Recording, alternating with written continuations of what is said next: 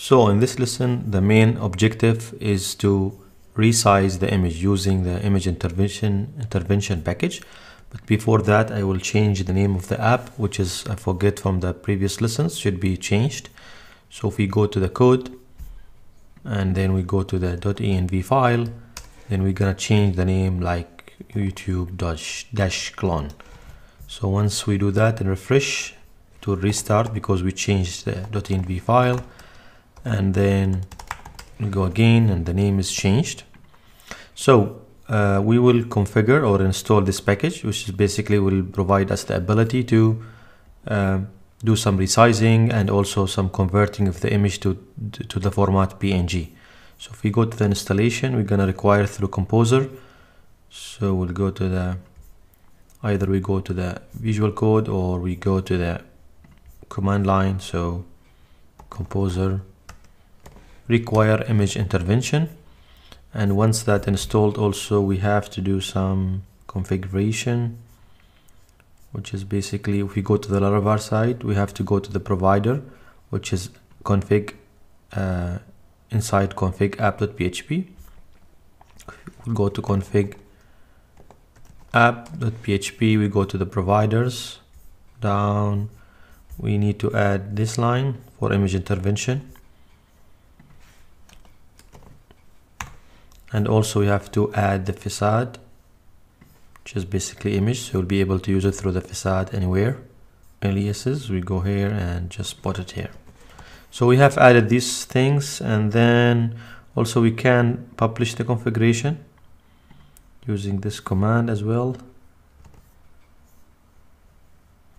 Then we go back and okay. So the configuration also published inside this the configuration folder.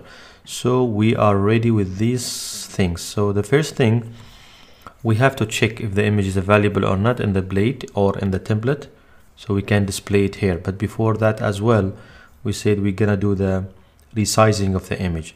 So inside the class, if we go to the Livewire channel and edit, here we are going to do the conversion. So we'll do the image conversion after getting the file. So we can also grab the image name. We can say image name explode, because this will be an array, and the partition for this will be backslash. I mean, from here, if you notice that when we store it in the database for the file we mentioned the previous, it will be like this with the folder name. So we will get only the name. We could do this one through the explode method, explode, and then the image. And then we'll take the first item or the second item, which is basically the name of the image. So this one, the image name, and then after that we'll do the converting. So we'll take the image, resize, and convert to PNG. If we go to the site, we can go to the image intervention, we go to the fit function here, and this what is going to crop and resize the image. We will use this function at the end. I hope it's clear here, which is basically it will fit with a certain size, and then it will retain a constraint, which is basically it will retain the maximum original size of the image using the upsize. So this is what we are going to use. If we go back, so the first thing we need to get the image, so we can say image equal image facade, and then make storage path. Then we can concatenate with app, so we can get the folder name and then the image, which is we get it from the previous, we call it the image, which is the folder with the folder. This is if we want to install it, of course, installed on the or update it on the database. So we'll get the image, but we need to use the image here, facade image, like this. So once we get the image, then we will do the encoding. So we'll do the encoding, or we don't want to in this one.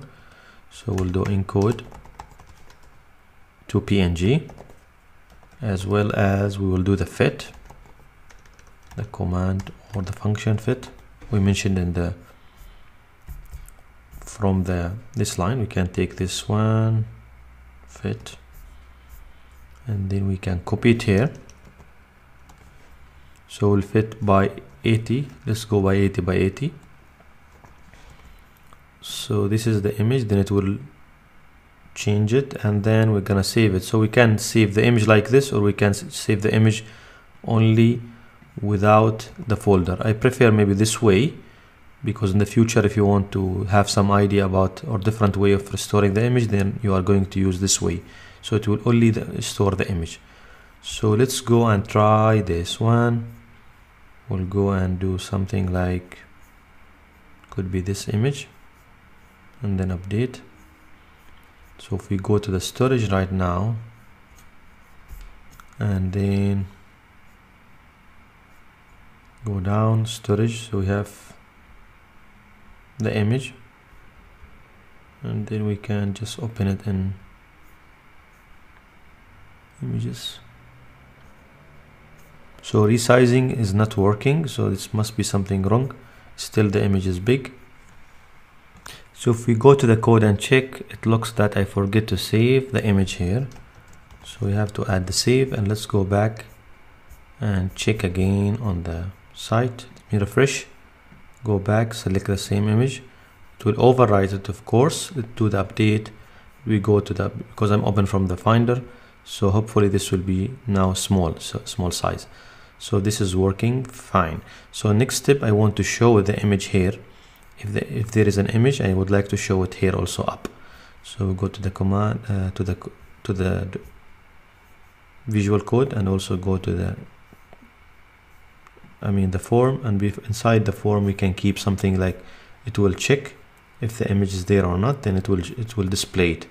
So we can go even before the form and just do the if statement.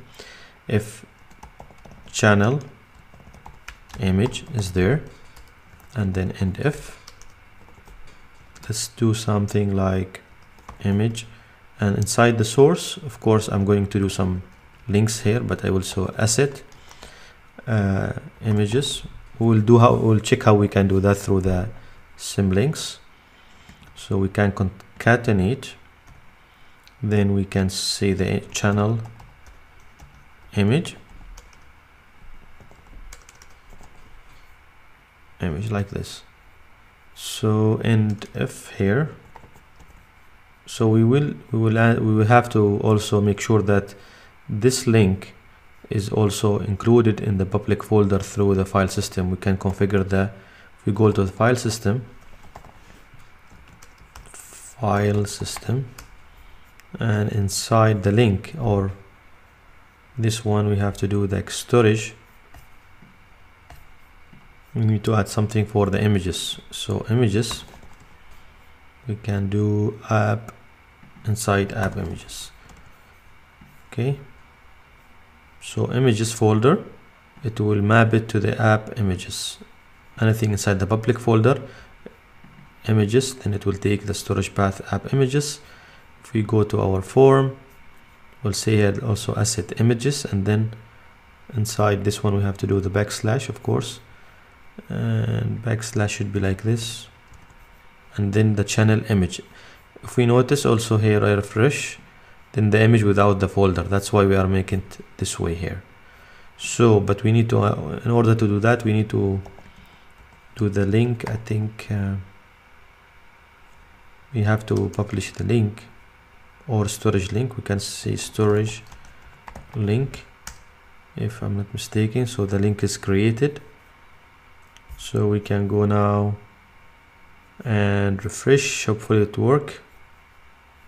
So something wrong in the expecting this one. Okay, something wrong on,